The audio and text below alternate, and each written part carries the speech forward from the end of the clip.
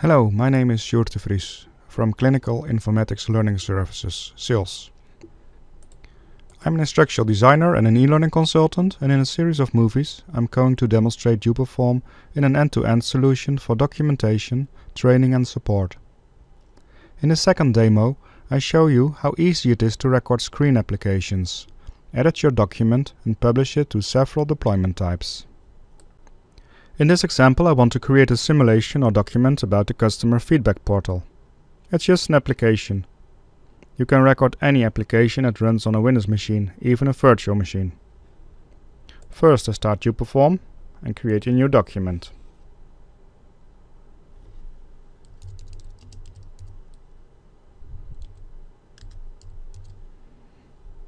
I select the appropriate type, which could be a recorded document, a course, a template or a bundle of documents into a student guide or course package. For this demo I use recording. I can select the language and provide the local destination. The recorder will pop up in a new window and is initially paused. You can use audio, and this is very useful, for example when a SME records a procedure in an application and want to explain something.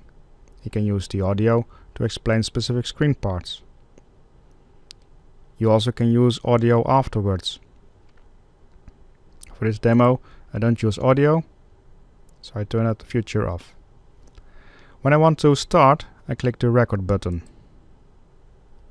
uPerform only records specific actions. When you click, right click, type in something, press a button, entering text, this will trigger uPerform to record a screenshot and record the action.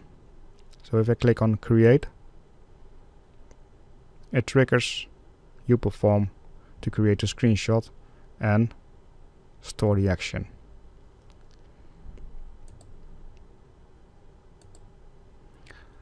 When I want to explain something, instead of using audio, I can also use notes.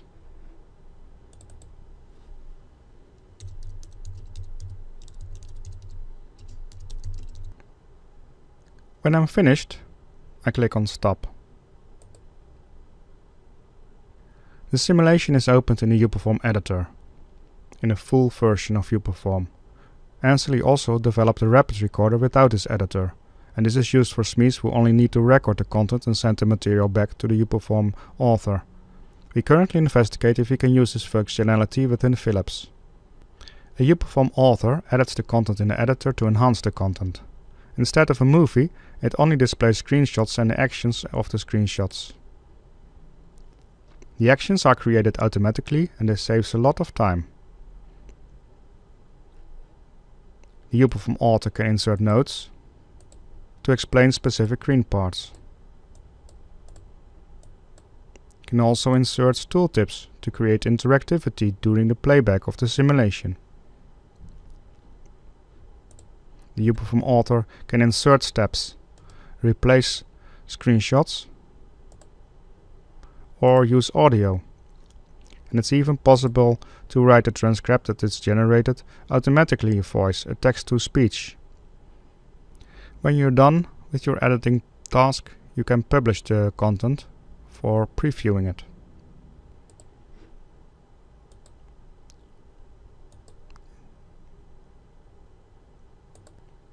With uPerform, it's possible to deploy the simulations with different interactive modi or to specific Word documents, PDFs, PowerPoints. You can have lab exercises, guided help. When I publish this document locally, the publication types that are available are template driven. In a previous movie about uPerform, I showed you how these published documents were viewed by an employee on the Knowledge portal. During developing, a uPerform author publishes locally to check the content.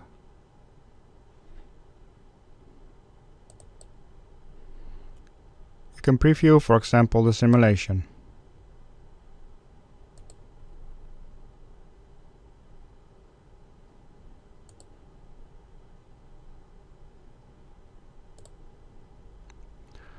Or the PDF. On some documents you will see that there is information that's currently not filled in.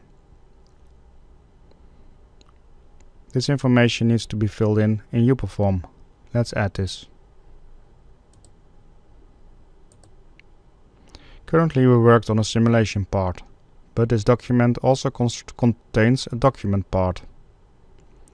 The document part can be, for example, a business process procedure section, which contains procedural information.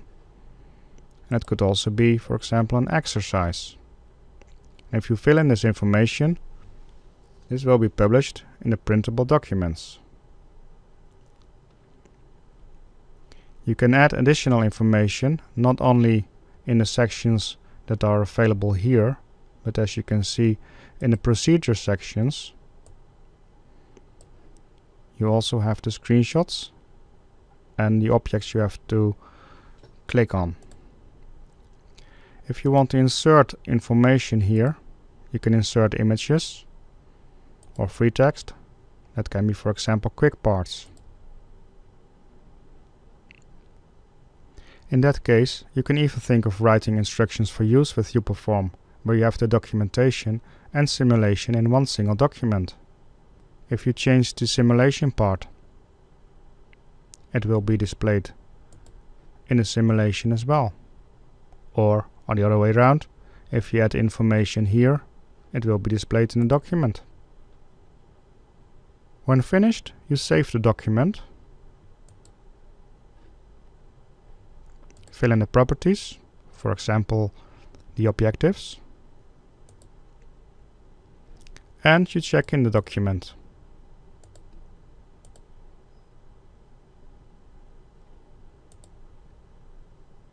The collaboration part is one of the most important features of uPerform. When people leave the company, you don't have to be afraid that the content source is lost, a well-known and common scenario with tools like Camtasia. Because uPerform also have a workflow mechanism, it's possible to assign tasks.